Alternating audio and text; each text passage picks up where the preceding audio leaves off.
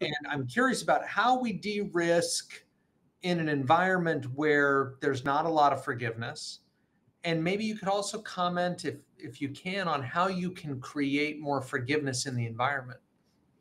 Yeah, I think you're spot on, and I think a lot of people get I don't want to say lack of courage, but they're sensitized and probably oversensitive to the risk because if you are breaking things, part of it is working in a culture that expects that. So I think I was fortunate in that.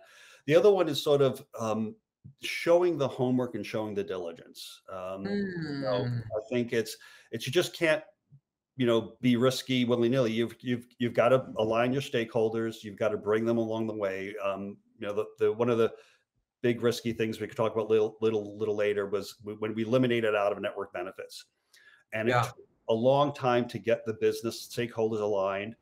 The first time you say it, everyone, you're like, whoa, but having a deep understanding of what was happening, having a deep understanding of the numbers, having a deep understanding of kind of here's the process that we're going to follow. We're going to communicate. Here's we're going to handle exceptions.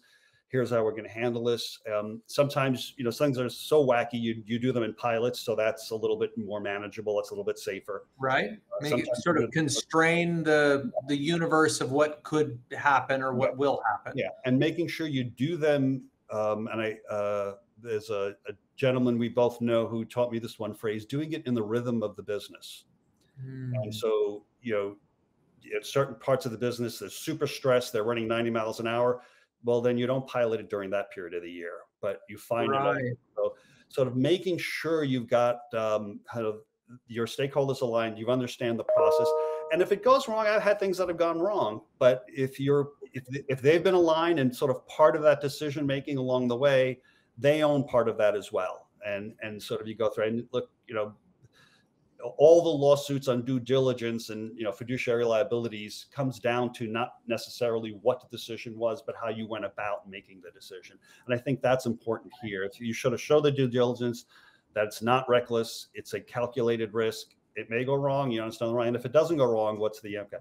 That's really been helpful for at least in my history of saying, hey, I'm not going to be perfect every time. But Yeah. I wasn't reckless. I may have been, I may have taken a risk, but I wasn't reckless.